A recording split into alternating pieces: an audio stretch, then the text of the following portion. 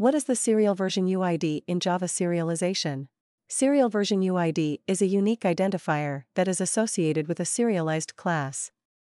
It is used to ensure that the class definition used during deserialization is the same as the one used during serialization.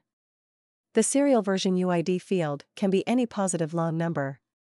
It is important to note that if the class definition is modified in any way, such as adding or removing fields or changing the type of fields, the serial version UID should be updated to a new value to ensure compatibility with previously serialized objects. When an object of the employee class is serialized, the serial version UID is also serialized along with it.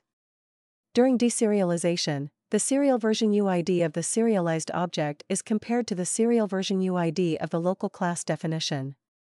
If they match, the object can be deserialized, otherwise, an invalid class exception is thrown.